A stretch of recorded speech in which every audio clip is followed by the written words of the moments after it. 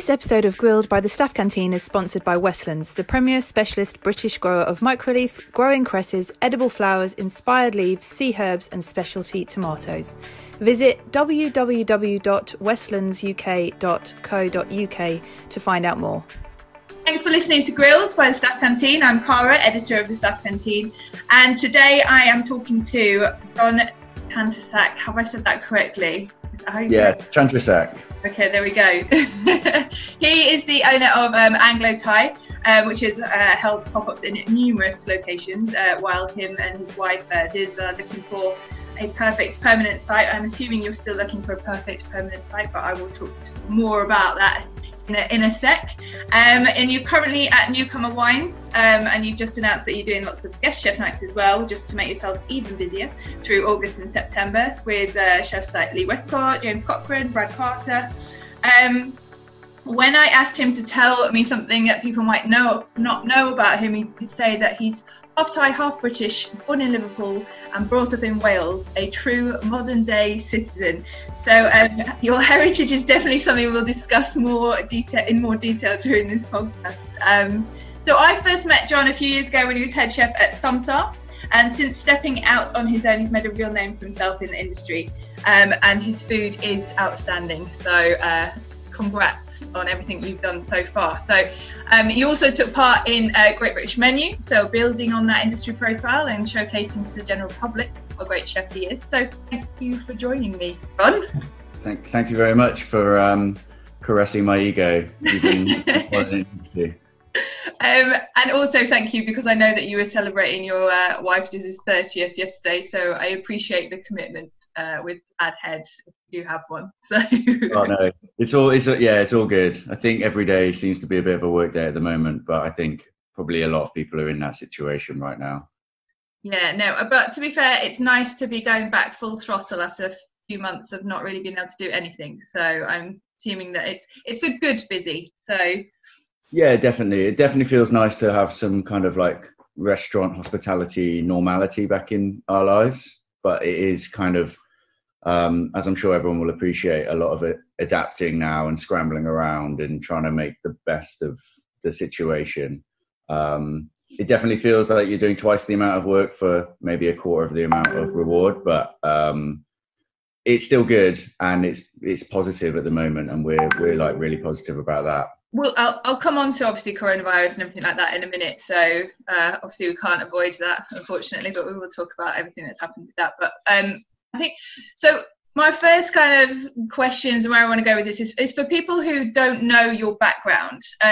Talk me through your early career and why you wanted to be a chef and, you know, how you've come to the point that you're at now.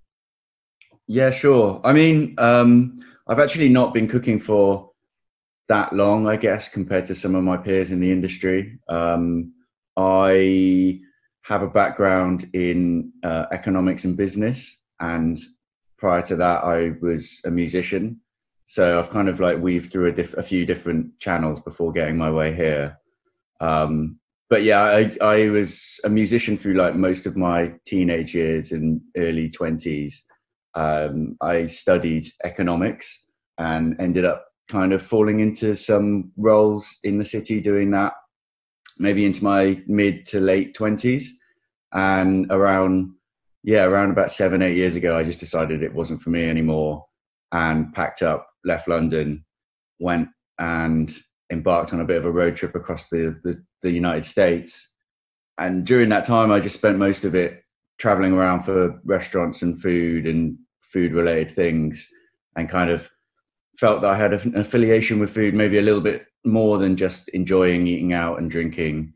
So decided to just kind of brainstorm the idea of maybe being in hospitality. I was 27 at that time, so I wasn't really prepared to just kind of go straight into any old restaurant and say, can I have a job? And that's actually, as luck would have it, I spoke to a friend in Bangkok, and his family hotel chain had partnered with Le Cordon Bleu, so like the French academic course, and they were offering the same European course in Bangkok.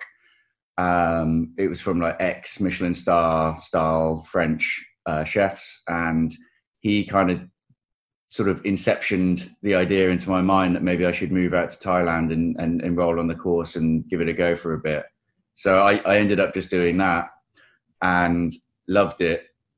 Ended up working through various bits and bobs in Thailand for about 18 months and ended up at a restaurant called Nam, working for David Thompson.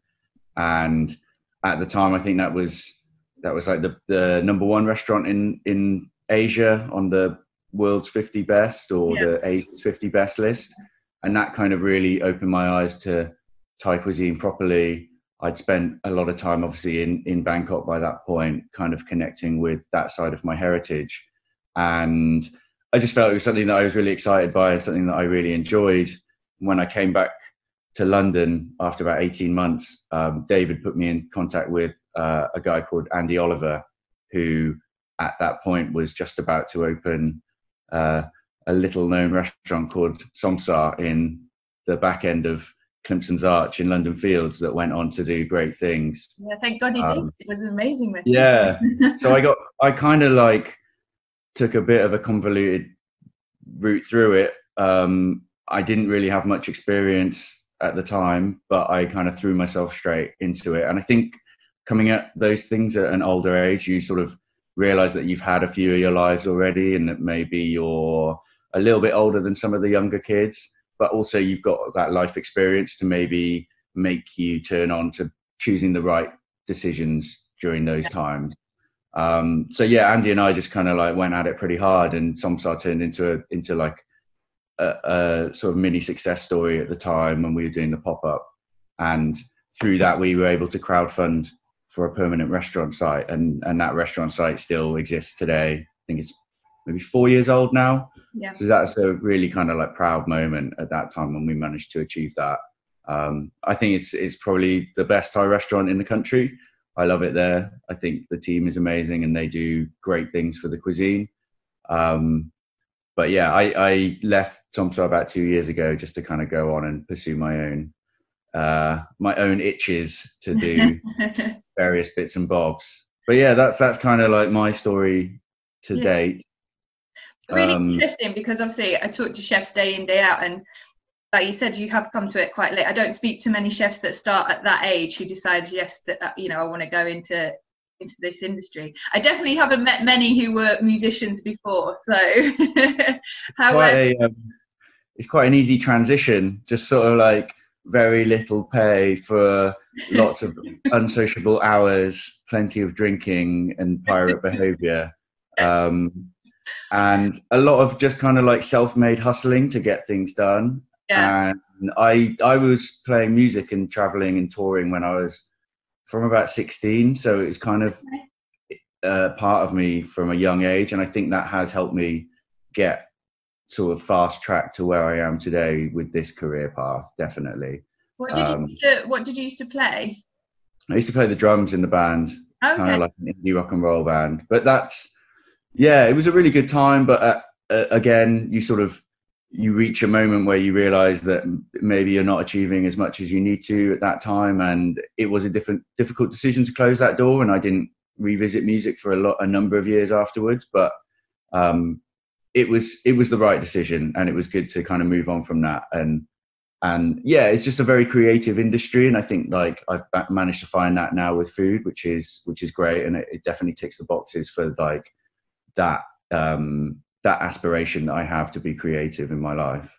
Yeah, and I liked that. Obviously, I asked you what tell me about a failure, not necessarily a deep failure, but something, and you did obviously say not achieving or not staying within music, but I liked that there's a positive that comes out of that. So yeah, definitely. I think at the time I was a young teenager that wanted to be a rock star, and I think that was still my number one career choice at that time, and probably I wouldn't mind it too much if it still was now. But you do have to make those hard decisions and accept when it's not going the way that you want it to, and I think actually closing one door, like people say, will open another further down the line, and you just kind of have to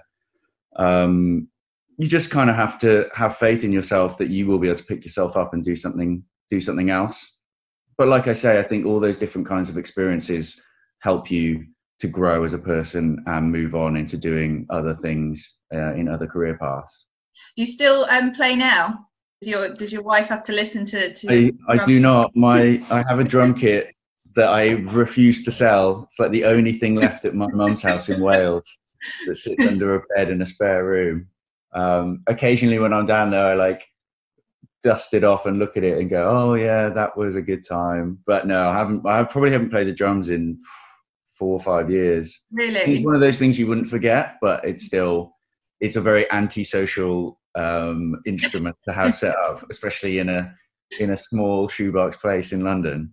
I do feel like that might test you to the limits, especially as we've just come out of lockdown. That could have been quite intense. So yeah, I think my neighbours already hate me enough, so I don't need that one added to it. So away from music, let's get back to food. I know it's a question that chefs don't really like me asking me, but what is your style, if you had to explain it, if you had to put it into words to people that have not eaten your food? Like, how would you explain your style to people who might be coming to Anglo Thai? Yeah, so Anglo Thai kind of is the term that I use for the style of food that I cook. It was never intended to be a restaurant name. It just kind of floated out because it made sense to people to kind of, I mean, just the fact that it has Thai in the word, I think means it resonates in people's head that they're going to come and eat some form of Thai food. But it just speaks about the two sides of my heritage. So my father's from Bangkok and my mother is originally from Cornwall. So half British, half Thai. And I tend to cook food and dishes that I know from Thailand and recipes that I know from my dad's side of the family, but try and use as much kind of British provenance or British Isles provenance ingredients as possible to get that same flavor profile and end result. Essentially, the belief for me is that Thai food is a way of kind of balancing certain seasonings, and I think some of the more prominent flavors in Thai cuisine are sweet, sour, spicy, salty, and that you can achieve those kind of flavor profiles from domestic ingredients within the British Isles. I think the food tastes Thai and it has a sort of Thai aesthetic, but I think when people see the list of ingredients that maybe go into the dishes, they're a bit surprised that they're managing to eat that and it be a Thai flavored dish. Yeah. Essentially, it's like Thai dishes cooked with British produce. Yeah. And on the kind of the Thai side, you go back to Thailand when you can. How important is that for you as the chef that you are to go and like still find new things, still explore new flavors and technique? Yeah, definitely. I mean, I try and get out at least once a year. It's been a bit too long this time around because of recent events, but it's always interesting to go back and touch base with what's happening there. I think Bangkok especially it's exploding there right now. There's various reasons why. Michelin, I think, was one of them, and it gave an empowerment level to young Thai chefs, domestic Thai chefs in the country who are now like striving to really present their cuisine on the top level, which never really happened before. But yeah, I always find inspiration going back, but equally so, I eat in a lot of restaurants domestically and find a lot of inspiration in that as well. Anglo Thai, let's talk about that in a bit more detail. I know that having known you a few years, I know you've been looking at sites, you've had sites in mind, and then it's not been right. So how hard is it to find a permanent site for something that's obviously so close and special to you, and you obviously have a vision for what that's going to be? And also kind of following on for that, how hard is it to be successful in a city like London that is just jam-packed with restaurants? Yeah, I mean, I think it's still changing and adapting all the time what this concept is and how we want to present it in its final incarnation, or at least in its first sort of bricks and mortar incarnation, because I know I've been sort of roaming around for pushing nearly 2 years, cooking all over the place, and every time I kind of pop up, I try and force myself to cook a different style menu with things that people haven't eaten before. So it does turn quite relentless in the changing and adapting of what the style is.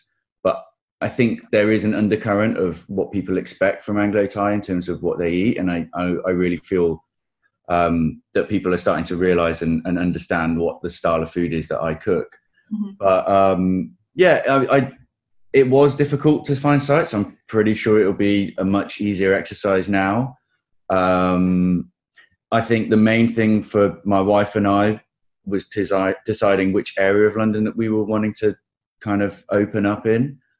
I know we've had a lot of deep discussions about our neighbourhood, Battersea, because I've lived here on and off for about 11 years now. When I haven't been in Thailand or abroad, I've just lived here in Battersea, and I love it. I think it's got great community, and it sorely needs a big injection of kind of interesting restaurants to kickstart possibly a little kind of microclimate here.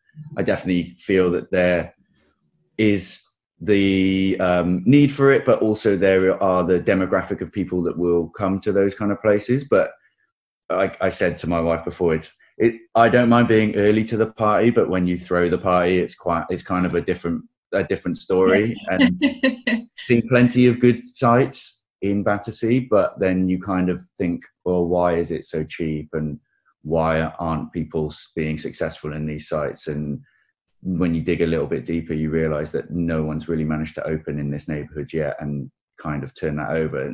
And the more that you've sort of worked on your project by yourself, the more that you realize that it is quite a hard exercise to create a company that's going to be successful. And if you maybe just went a little bit more central, where there's immediate traffic or there's an easier connection to being able to get to that site, then you're giving yourself maybe a little bit more of an advantage in terms of having a sustainable business model. I think we are gravitating towards thinking about Battersea again. It feels like now in this time that neighbourhoods are doing relatively well and central London is non-existent. Yeah. It's hard to say now really where we think it falls for us and how it's going to be. I haven't really gone out into the market and had a look at what's available and what price people are asking for now, because I know definitely prior to this, prices were pretty high and there was very little on offer. It's hard to say for that in terms of where we might end up. But yeah, in terms of competition in this city, I think it's probably one of the most interesting and diverse cities to eat out in the entire world. I still think that London probably has the edge now. I think it's really ballooned and grown in such an interesting way the last sort of 5 to 10 years. And you can pretty much get any kind of cuisine here cooked by original natives of that country, or at least have heritage in it. And for me, I'm still like learning about new cuisines all the time when I go out and eat and try these things. Luckily, I think we've managed to carve a tiny little niche in the market in terms of what we offer. But yeah, it's still very difficult to run the margins you need to. And I don't know what the long-term future would look for, or what long-term model would look for us, because of the nature of how we pop up and cook. I think there's an excitement in that and it makes us busy. But whether if that you say like now we're open, would 18 months down the line, would we still be as busy as we are when we do kind of these pop-up or residency events? All very hard, ambiguous questions to answer. Very early in the morning. Yeah.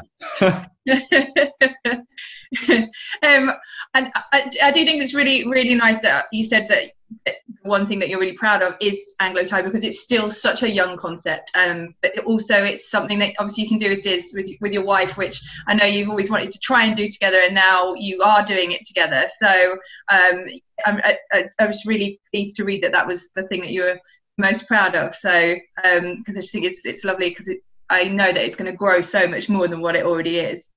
No, thanks. Yeah, I mean, it is probably the thing that consumes, well, now it definitely consumes both of our lives as much as you can comfortably and mentally let it. We are just like a husband and wife team, and we do every single aspect of the business.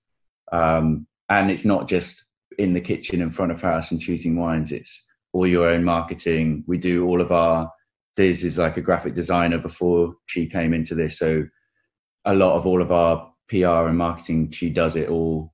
I do all our finance work with my background, but you end up working very, very long days when you do that. but it's rewarding because you know every aspect of your company. But prior to COVID, actually, Desiree was working full time for another company, but she was made redundant. So we kind of looked at it after a few weeks and said, maybe this is, again, the silver lining. Maybe this is the time when we just go for it and see what we can make of this, and like look at it as an opportunity rather than a negative. And it's been great since then. And we've done a few bits and bobs that have opened the doors to other things. And I think ultimately has led us to this path at Newcomer, where we were originally going to cook for a few weeks, which has turned into a few months, which has then turned into a few more months. And it's been crazy. The demand's been amazing. And the response has been fantastic. So I count ourselves very lucky that we have that, and we're able to do this and give something back to the community. Yeah. And on that, obviously, this coronavirus for you, and like you're saying, is that you've taken a positive out of what had happened, and obviously lockdown and everything like that, which I think you have to really in this situation. You have to kind of take the positives out of it. But coronavirus, lockdown, reopening, 3 things at the start of this year you probably didn't think as a chef you'd be dealing with, or as an actual person in real life didn't think that you'd be dealing with those kind of circumstances. So those are the positives that you've taken from the situation. But yourself, looking in on it or looking back on it and looking forward, what has it done for the industry? I mean, it's obviously we both have a lot of friends in the industry, and a lot of people can't come back from this in their, like, you know, with the restaurants that they had originally. I'm sure they will come back in some capacity. What's it been like for you?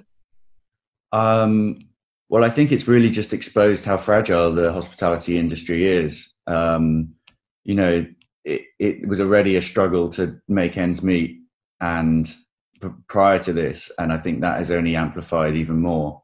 It is quite upsetting to see, because I think a lot of people won't come back from it, and I still think a lot of public perception is that, it's not that bad, surely these restaurants will be fine, but it's not that. It's just not as simple as that. You know, people pay astronomical rents in London, and if they don't make the numbers that they need to, which are still quite high, then they won't be paying those rents. They won't be able to pay their staff. They won't be able to pay their suppliers. And it slowly trickles down to realizing that a lot of the chains that are essential to make these restaurants run just can't function because people aren't doing the amount of covers and the business that they need to. I think it's just going to be a very hard time where people take stock and rebuild themselves slowly from the ground up. It feels like people are kind of falling back a little bit from fine dining, still offering a very high quality product, but maybe in a more casual approach and setting. I certainly know that that's what's happening for us at the moment.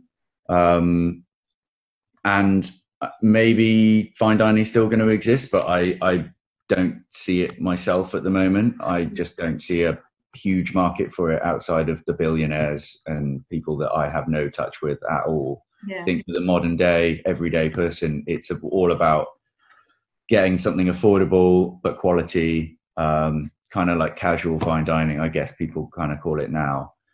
I'm hoping people and public will be a bit more sympathetic to, you know, restaurants' causes now. It's, you know, it's such a difficult time. Like, do you really know how you should be conducting yourself in terms of like protective gear and cleaning tables and space? And the government has been fairly wishy-washy about it all. So we've been okay. We have an outdoor space that we cook in, and I think people generally feel quite safe and comforting from that.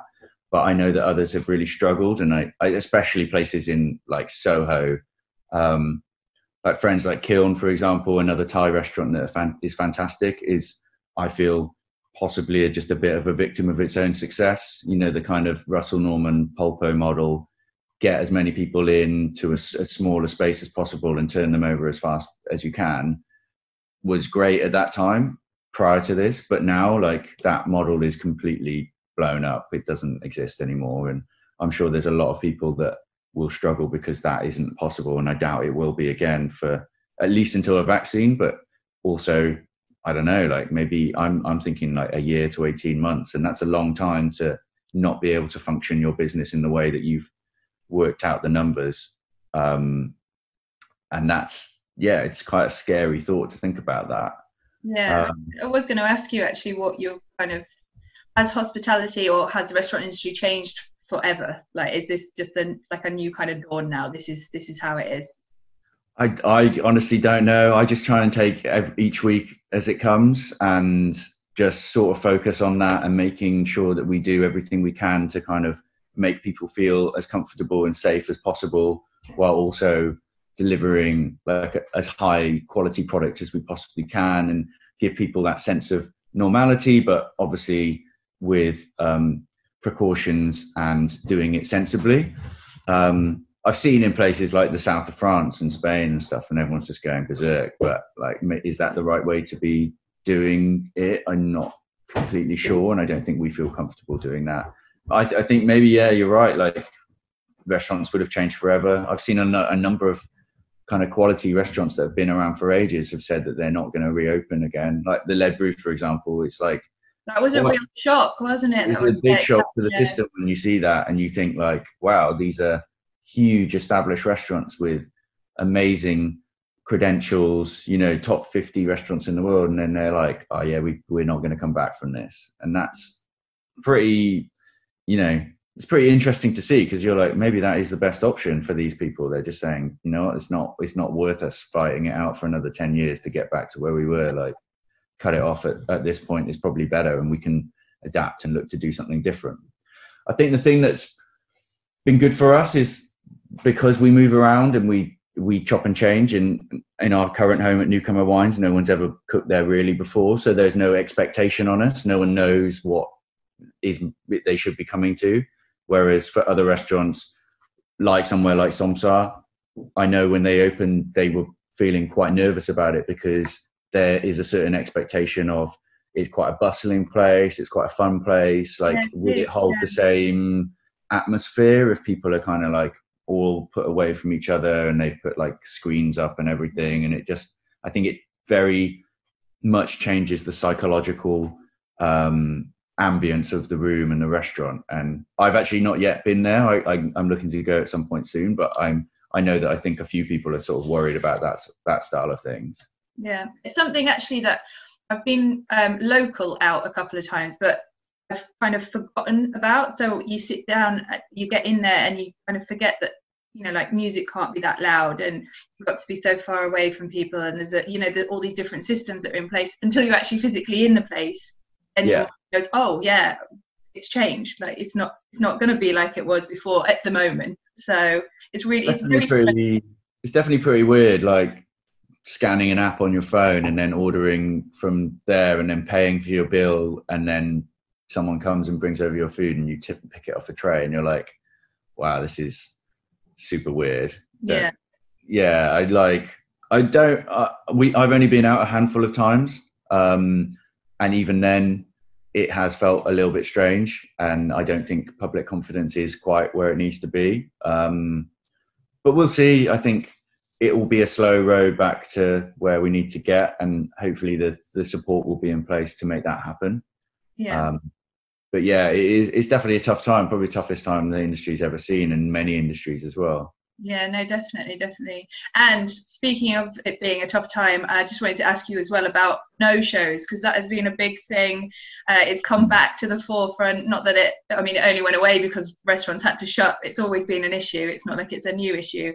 So how do you feel about that, and how do you think that we deal with it? Because it feels a bit like, you know, we're trying to support the industry, and if people are still doing that, it's like, come on, give them a break.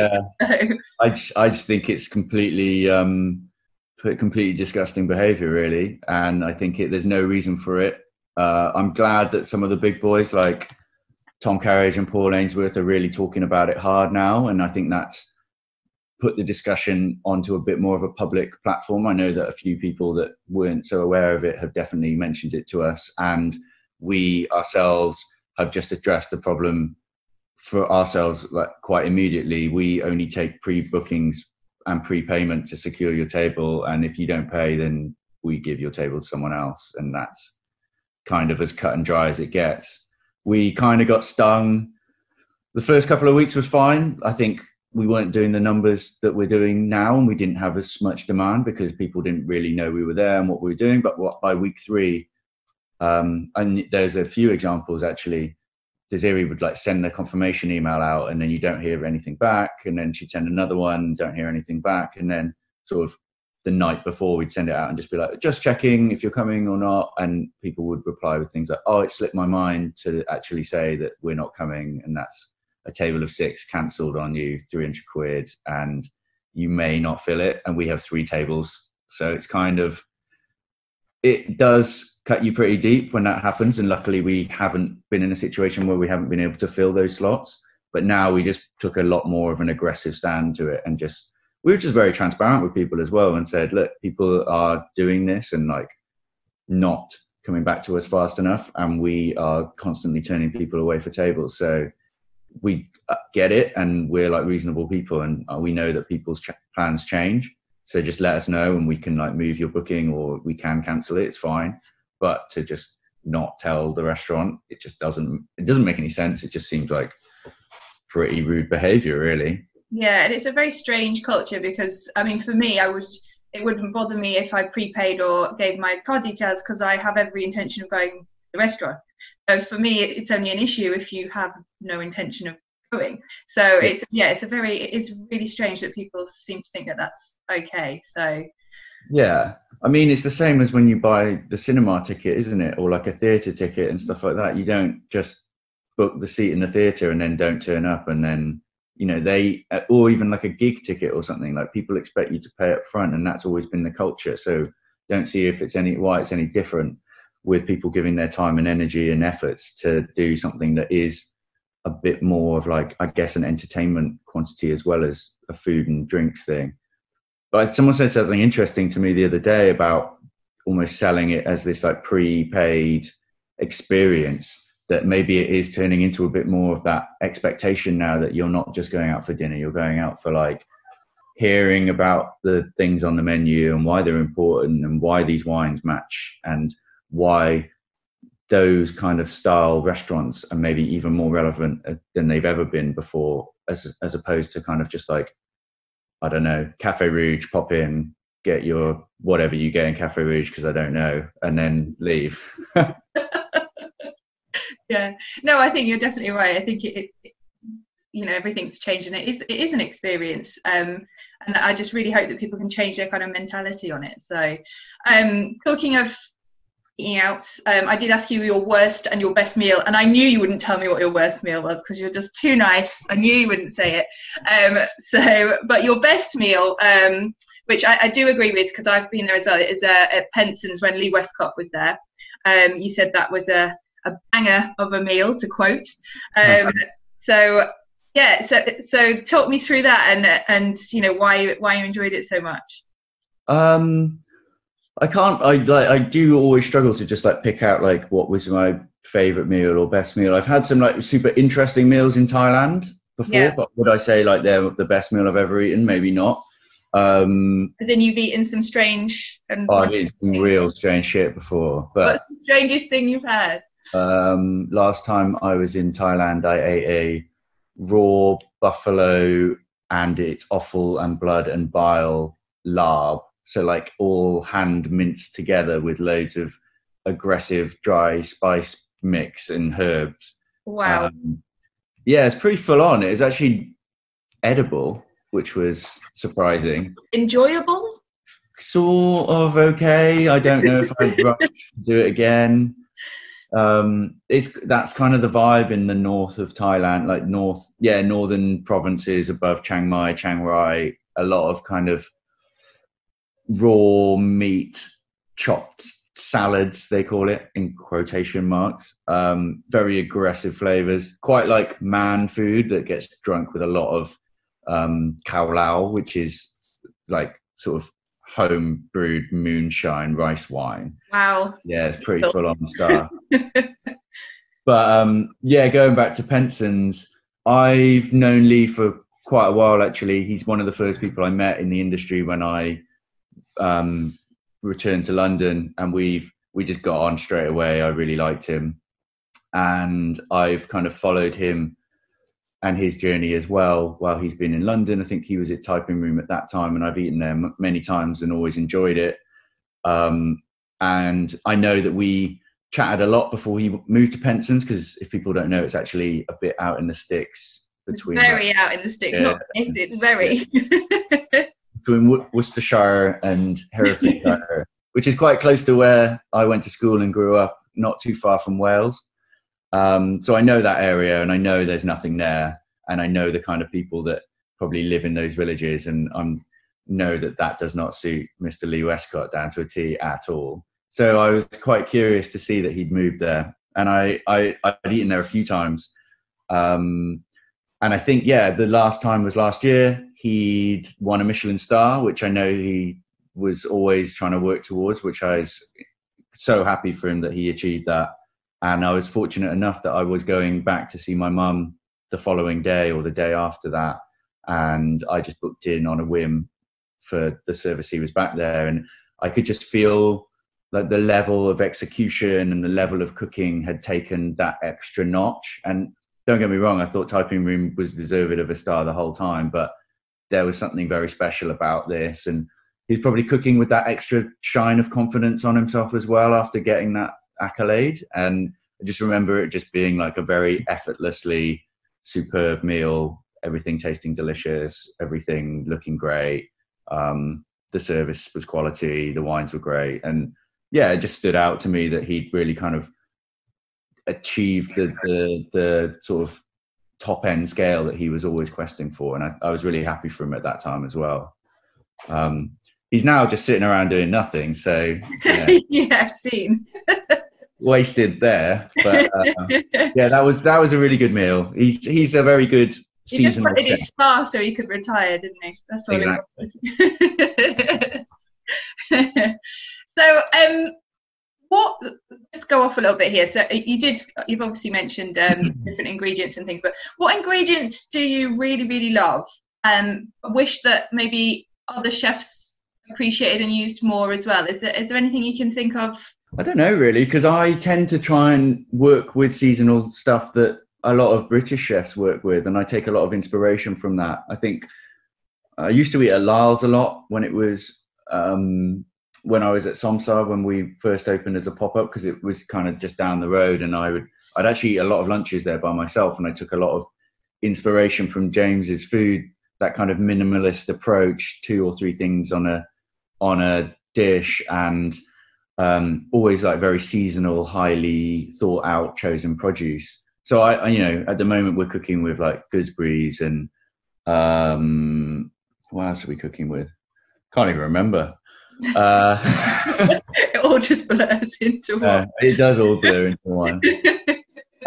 Crab, I think at the moment has been on the menu just because it's very highly in season. But I think for me, stuff I can't live without. Fish sauce probably is the main one. It's in everything. I try and use like a lot of umami ingredients that come from Southeast Asia that maybe I don't feel, if something's sitting in a bottle or a pot that is kind of like I guess a dry store ingredient, I know it's coming over in boats and in freights and things, and I don't feel like those air miles I feel that affected by as maybe someone picking an apple in the nether regions of Bangkok and then bringing it over, and then I cook with it 2 weeks later if it's got off the boat. That just feels a bit minging to me. I don't know really which ingredients I would try and encourage other chefs to use. I think it's just mainly just look at what is around you and seasonal and close to you and just go for that, rather than, again, like I don't feel like what we touched upon, I don't feel like you need to use Thai ingredients to make Thai food. And I think my family in Bangkok would say and mirror those sentiments as well.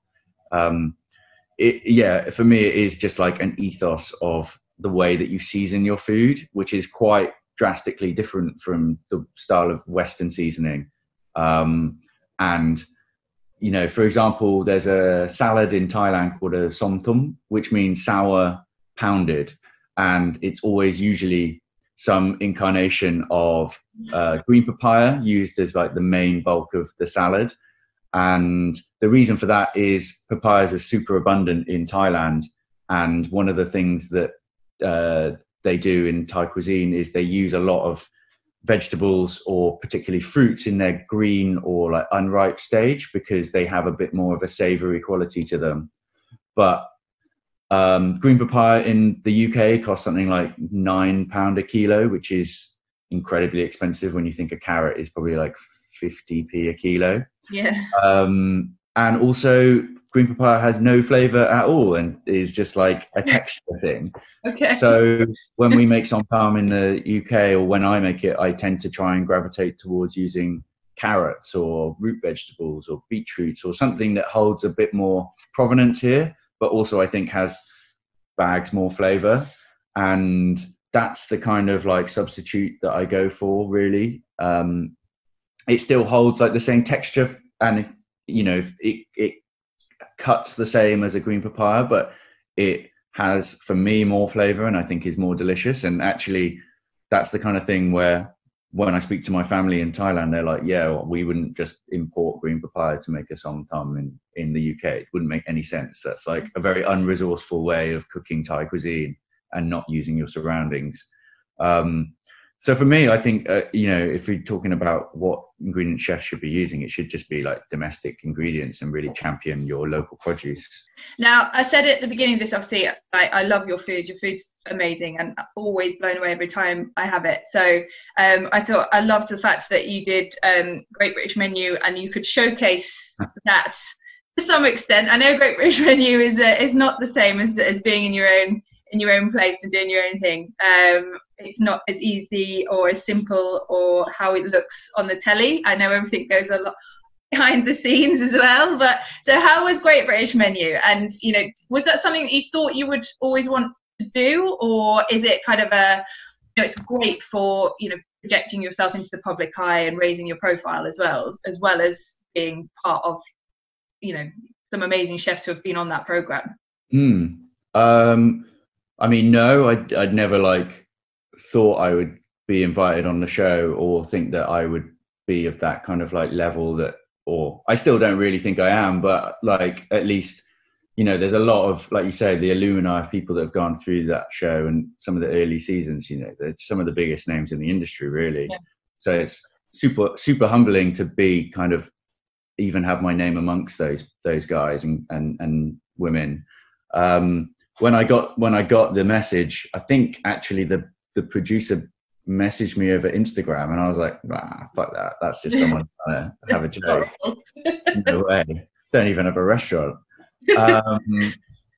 But yeah, I mean, I actually really enjoyed it. I kind of do like doing things a bit out of the ordinary, and I feel that, again, with having this kind of convoluted career that spans all kinds of things, is I do enjoy not having to do the repetition of the day to day. I don't think I'm born to be in a kitchen, really. I don't think I could be like a line cook, sort of do the same thing every single day and quest to cook the same dish better than you did the last day. I kind of make the dish, love it, put it on the menu, cook it for a few weeks, and then go, okay, I don't want to look at that ever again, actually. Get someone else to do it now. But yeah, it was a great experience. It was definitely an eye-opening experience. TV is a different kind of industry for sure. It's very I'd say the main thing is it's very mentally draining. You know, you've got dedicated camera crew on you the whole time. You're mic'd up the whole time. It's very long days, but we're used to that as chefs, but not in the capacity of, you know, sort of having to be very switched on in your head to not be just saying absolute garbage to people the whole time. I think I managed to not do that, which was a bonus. And actually, yeah, you probably only cook for about 2-3 hours in maybe a 15-hour day. So that kind of puts it into perspective of can you talk about this? And there's a lot of reshooting, just you talking on camera, so that they have enough to be able to edit it together as a complete program. I enjoyed it. It could have gone better for me, but I would do it again. I think I've definitely learned the lessons I have to from that, and I feel even the seasoning and the spice levels of what I've been putting on the menu at Newcomer has definitely mirrored some of the comments that I got from the show. Oh, really?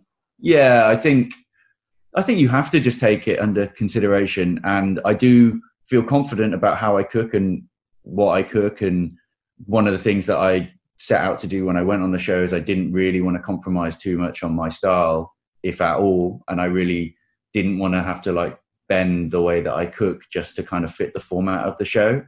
I think if I went on again, I would do that more so. But yeah, potentially some of the ways I season things aren't appealing to the masses at times. So I've taken that into consideration, definitely. Yeah, it was a great experience, and I've like made Tom Phillips particularly, who I cooked against. He's become a good friend, and you know, I thought he was an amazing chef, but if not, probably the best chef I've ever been in a kitchen with, which was, you know, quite amazing in itself that you can watch someone of that level cook around you and just be at awe at everything they're doing. If you weren't like in the shit the whole time, I'd probably just stand over him watching him cook the whole time. But he'd like come to the pass and be like, oh, I've made this tuile red out of potatoes that looks like a Victorian tablecloth. I'm like, right, I can do that. That's mental. Mind blown. Yeah, exactly. I was like, wow, I thought I knew something about cooking, but this guy really knows something about cooking. That's good though. It's like, that's exciting though. Yeah, I think it definitely, I wasn't too sure about going on, to be honest, and I spoke with Diz, my wife, and she just said, look, you know, you've got nothing to lose. Actually, probably the other people you'll be cooking against will, you know, they all have restaurants at least, and they probably all hold some kind of accolade over you. So you can go in there and just do what you do, and maybe just shared a little bit more of an interesting insight into a different cuisine that's never been seen before on the show. So that was really great. And I think, I mean, just from the week that it aired, I was kind of like lucky, I guess, in some respect, that it was sort of like the height of lockdown. And I think the viewership was through the roof at that point. So had a lot of people messaging me over sort of social media platforms saying how much they loved the food, and they were asking about when we were going to be cooking next and when they'd be able to book in and come and taste the food and stuff. And actually, I think the first few weeks at Newcomer, most people have come to me and been like, oh yeah, I saw you on TV. We really wanted to come try your food. So it's definitely obviously helped spark something that's made us a bit more popular than we were before. Yeah. And I'm quite thankful for that in so many ways, because it is essentially free exposure, really. And yeah, it's nice. My mum really liked it as well, so that's always I bet. She's telling all her friends that you were on the telly. Yeah, exactly. She had to keep shum for such a long time, and then she's like, when can I tell everyone that you're going to be on the telly? With that in mind, and like you said, taking from that, you know, it is free exposure, and it's amazing for you guys going forward. What is the dream, John? Like what is, you know, when you look back in like 20, 30 years, be like, yeah, this is what I wanted to achieve when I did it. What's the dream? I think we're just looking to build something quite humble, but a company that is like stands on its own two legs and is sustainable, and will have a future for, you know, us to be able to have a family and be able to pass that down to our children and say, like, look, we've made a business from scratch.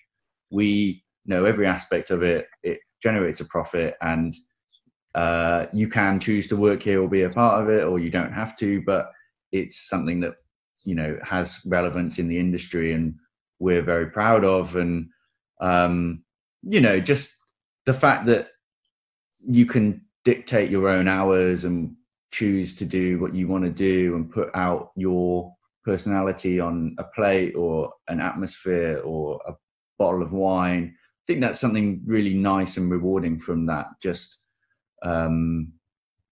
just from kind of, I don't know, it's sort of weird. I don't really quest for accolades in my head. I think I know the style of food that I cook and how it makes me happy, and actually just being able to form relationships with suppliers and have chats with them and know that they know the kind of food that I cook now, so they'll suggest like products that they think maybe I'll like, and I can put that on a menu. And I think the thing about this industry, it's very full circle.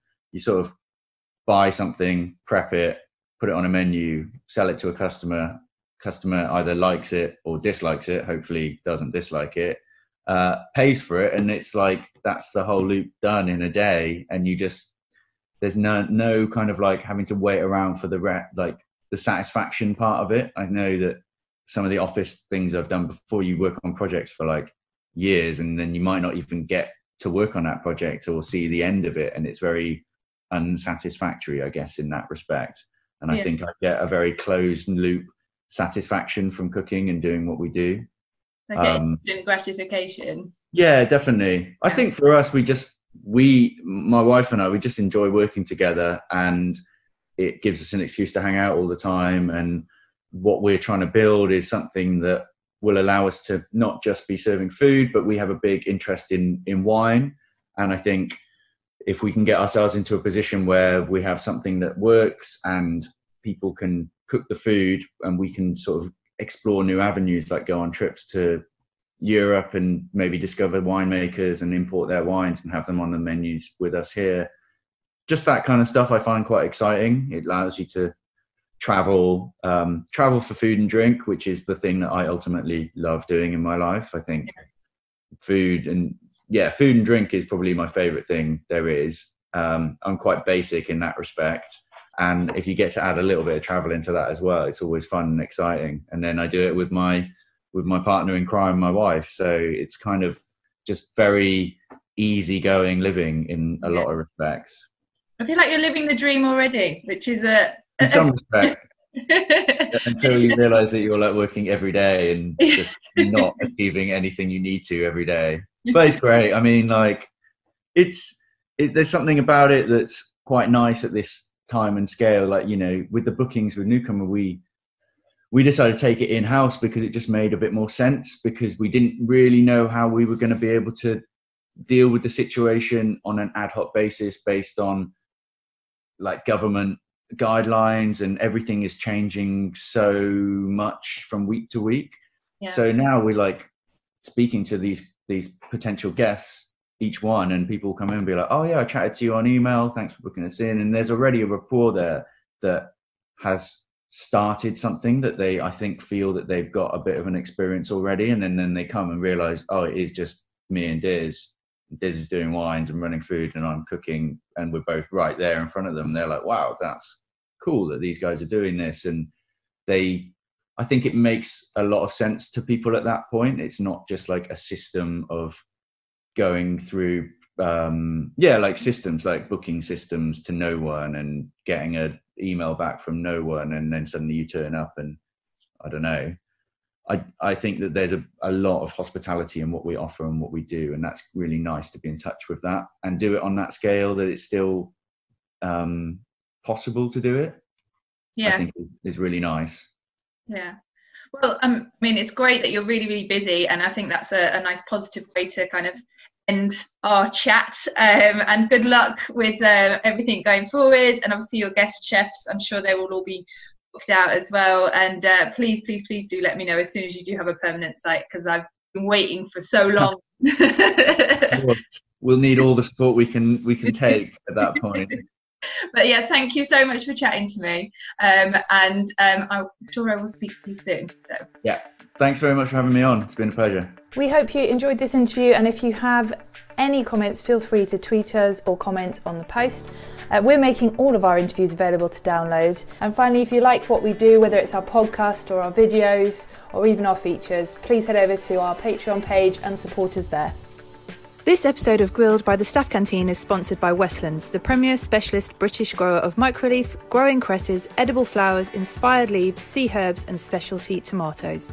Visit www.westlandsuk.co.uk to find out more.